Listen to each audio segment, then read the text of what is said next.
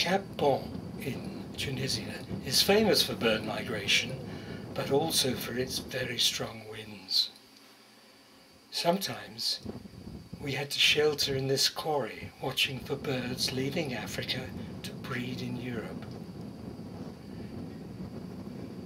The birds were really too far off for my handheld camcorder with its limited telephoto range.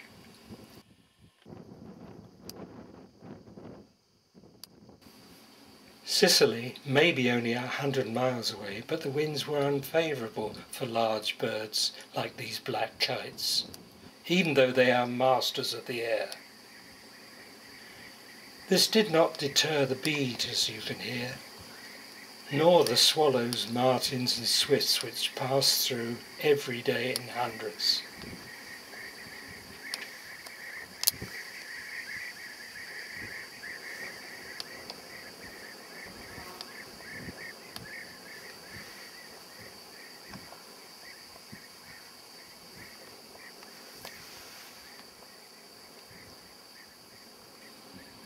Large birds, like common cranes, black storks and these white storks, tried to leave several times, but thought better of it.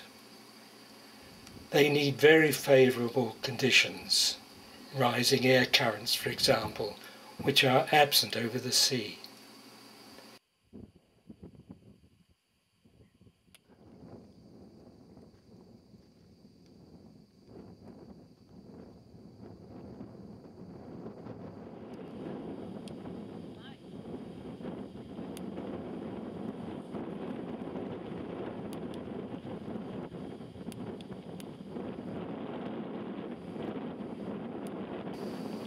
At times they even disappeared in the clouds, struggling to gain height.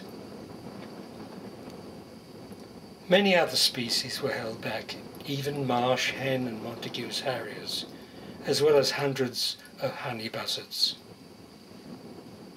The long-legged buzzards and booted eagles may well have been local breeders, and so might this Egyptian vulture.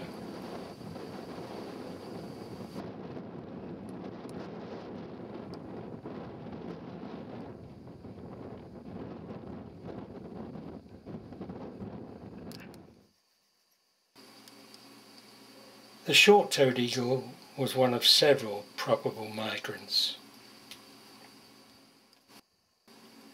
The big birds had given up by about 2 o'clock, but there were still lanner falcons, moose ears, redstarts and black-eared wheatears to see.